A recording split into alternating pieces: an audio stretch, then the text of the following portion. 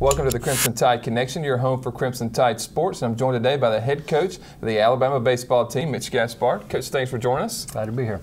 Coach, you are now 22-16 overall and 8-7 in SEC play after the series against Ole Miss. It seemed like the pitching was there, but it just you couldn't maybe get some timely hits there when you needed them. Taking Ole Miss into extra innings in one game. Can you talk about the series and what really was the difference there? Really, that was the key to the weekend. I thought overall we certainly pitched good enough and we defended the field pretty well, but a lot of missed opportunities all weekend, and really beginning even with Friday night. We had bases loaded a couple times, couldn't get a hit, but you really pinpoint Sunday's game where we had a lot of opportunities late in that ball game to extend the lead and to get that one big hit that could at least got you that Sunday win, and just wasn't able to get it. So obviously got to get back to work and try to get this offense moving this week. Maybe one of the bright spots to come out of that series was the play of Justin Camplain when he had his first start of the season, went 5 2/3 inning, only allowed 2 hits. You have to be pretty pleased with him. Well, Justin pitched really good, and we felt comfortable making that move because he's been good out of the bullpen, and he gave us a real quality start on Saturday, and so looking for Justin. A lot of those guys continue to improve as we move through the SEC tough schedule.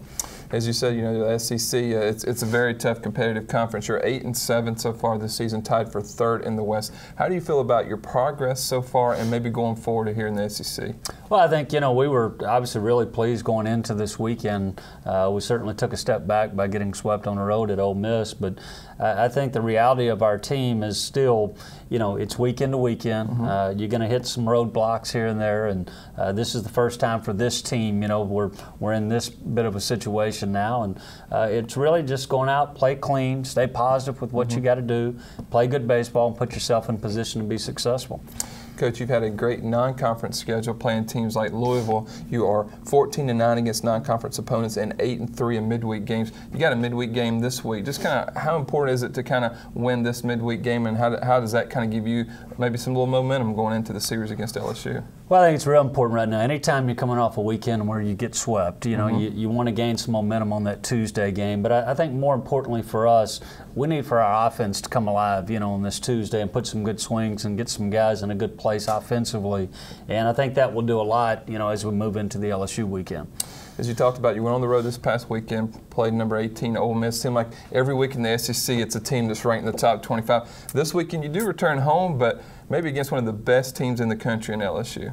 They are, and they're tremendous. And you look across the board, they're good in all phases of the ball game, and it's a veteran team, that's been around, and so we got a real challenge this weekend. And but I think for us, it's more, we've got to get back in that good play, and we've got to be good in each phase of the ball game this weekend.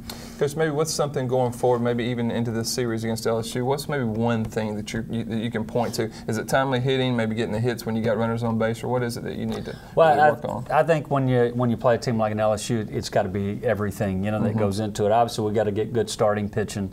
Bullpen guys have to come in and they have to do a good job. But there's no question, we got to get the guys out on the base paths, and then somebody's got to deliver that big hit. And it's like anything; it's very contagious, with hitting. And if one guy can deliver that big one, all of a sudden now it just trickles right down the line. So I think, and that gives the team energy as well. So really, that's what we're looking for. It's just some good play throughout in all phases of the game, and somebody get that big hit, and that'll jumpstart this offense for us. Coach, it's a big weekend with A-Day weekend, but you also have a little anniversary that you're going to celebrate this weekend. It's the 30-year anniversary of the 1983 team that made it to the College World Series with Dave Magadan and some players like that. Can you talk about that, and maybe who are some of those guys that you're really excited to see come back?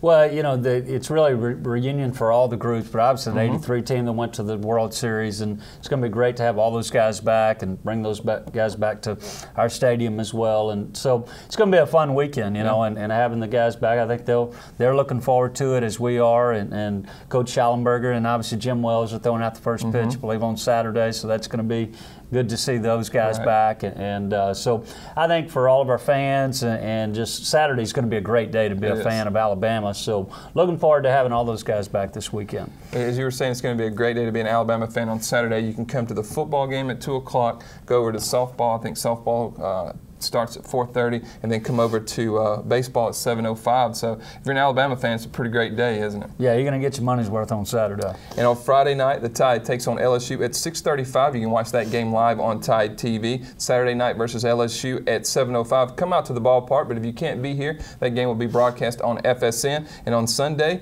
you wrap up the series against LSU at 1:05. So it should be a great weekend. Should be. We're looking forward to it. For head coach Mitch Gaspard, I'm Chris Freeland, and that's it for this edition of the Crimson Tide Connection.